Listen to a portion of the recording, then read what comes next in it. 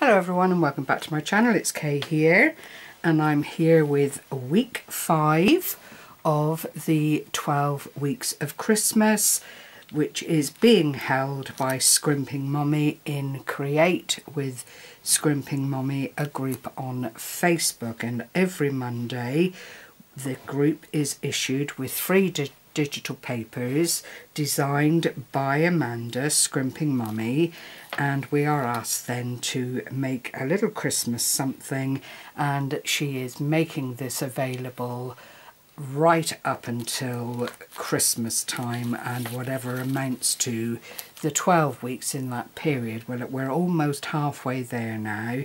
The kits have just gone and got better and better and better. This week's was a 3-page, and this is the background, which I think you'll agree is beautifully, beautifully festive. And then there is a page, oh, I better show the original of this, which is the little girl and the tag, 25th and the holly sprigs, which I then went on and made smaller by changing the orientation of the page as I printed it.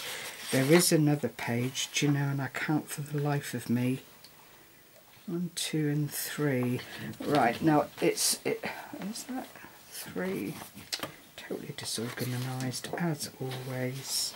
Now I can't find clippings from the 3rd sheet, so please bear with me. There are 3 sheets. I printed them out myself. What more can I say to you? Oh yeah, it was a sheet with these little pocket envelopes on, and smaller a smaller tag and some other bits and pieces for fussy cutting, so do bear with me. I've not actually used this with the little cherubs on it, primarily because I like the background paper and I wanted to keep it all in you know me and my compulsion with keeping things in sets.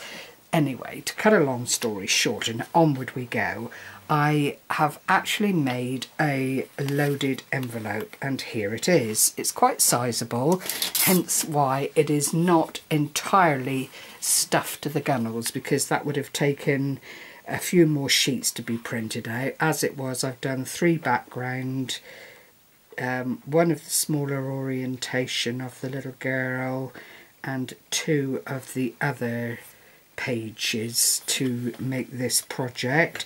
It's a really large envelope, 9 inches by nearly, well, nearly 6.5, so that's 6, 1, 2, 3, 4, 5, 6. That's 6 6/8, so we're almost at 6.5 inches. It is crafts cardstock, as I'm sure you can already see, because I have on what would be the front of the envelope left a border, but everywhere else I've kept it fairly well covered. And I've used a little bit of this ribbon and then cut out these little discs. I think they're 1 3/8, and then just cut out Noel for a little something of decoration on the front part of the envelope, because this in actuality wouldn't be seen very much. This project is all about what is inside the envelope, but it would, as I'm showing you, fit into a slightly larger envelope or a padded envelope and still go quite nicely through the post, which is what I endeavour to do. The idea, in case you don't know about this little group standby, is that we have 12 pieces of Christmas styled projects made to help with whatever happens at Christmas. So all of that said, we'll go over to the front and I'll open this up and there you will see, if I turn it around that way, it's rather large when it's opened, but if I start with the flap, we can then almost put it away from there. That can go back, but it is designed to, you could always stand it up on a stand, and it is designed to be utilised or not, as the case may be. I've put a little bit of gold mirror board behind the number and a layer of the background paper so that it's all in keeping, and that represents that little plaque. Excuse my phone. So when we look at the body of the envelope, if I take everything out, you will then see it as it is. When you look at the body of the envelope, I've got another little bit of that green ribbon here, which was also on the front.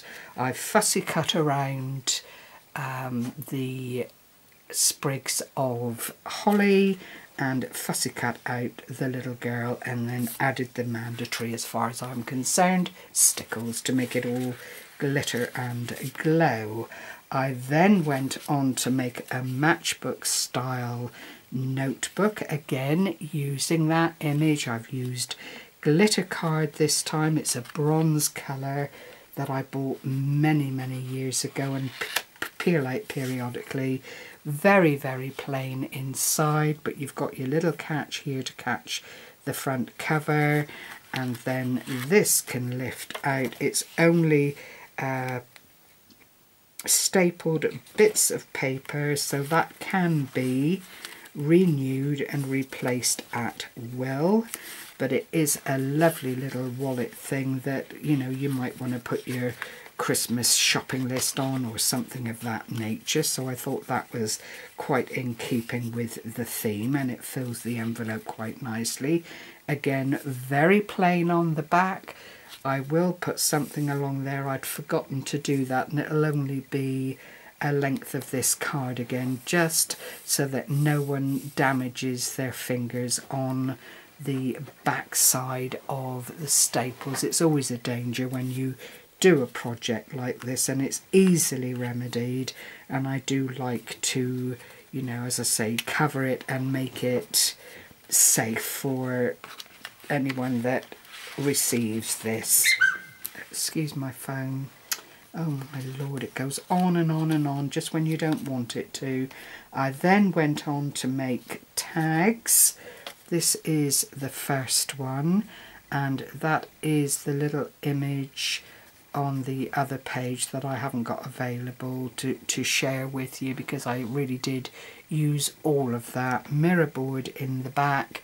I then cut out these smaller circles, put Noel on the front, again the holly and berries, and lined. This has got a green background. I'm tending, and craft card, and the overall background paper. I'm tending to utilise whatever I've got available to make these little projects, rather than opening up or breaking into new supplies. These things go on and on and on. This is American craft stock, which I think I've used fairly consistently between the 4 videos. I missed the first one. Between the 4 videos that I've done, but it was a 12 by 12 piece, and I'm not into waste.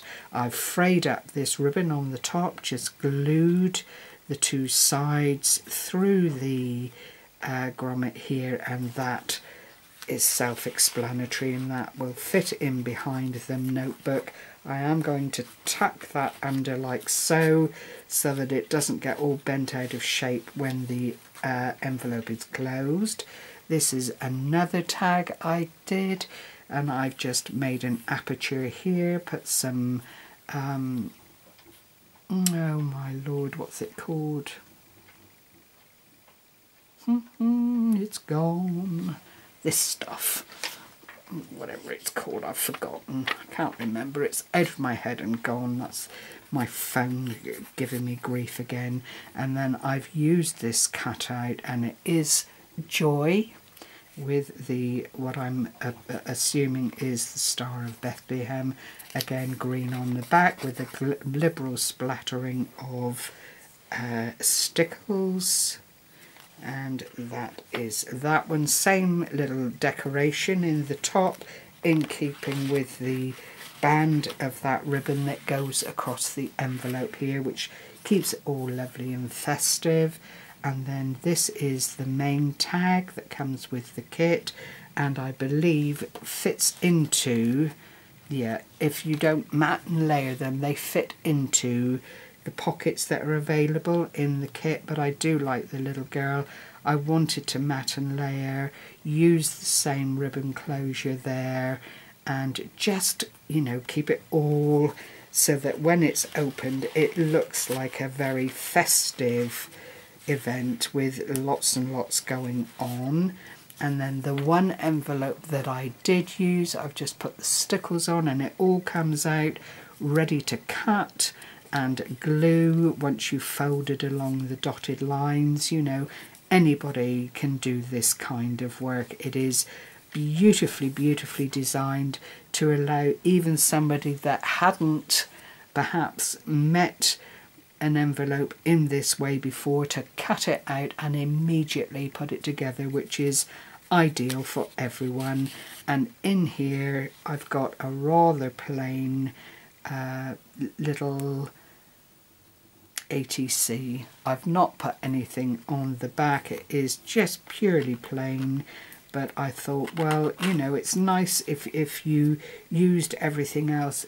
A.T.Cs are highly swappable. It's nice to have something like that available to you to share or pass on if that's what you wanted to do. I mean, the whole thing could be split up and sent out. It's one of those very versatile put-togethers that, you know, could make several people happy just by sending out in different ways. So if I widen out again so you get one final look at it, there it is in all its festive wonderment. I do like a bit of glitz and glimmer, and it seems a lot of my subscribers do too, which I am eternally happy about, because there's nothing worse than putting on the glitz and having no one appreciate what you've tried to do. So that is the project for week 5. I hope you've enjoyed sharing it with me and that you feel inspired to do something similar yourself. It is such an easy project to put together and quite a bit of fun, and furthermore something that you can pick up and put down if you've got a busy lifestyle and just come back to when the moment is right to make another little element for the envelope. Take care, everyone. I will link Scrimping Mommy below. Do follow the links to her channel and links from there, which will take you to wherever she's available, including the group on Facebook. Bye bye for now. Happy crafting.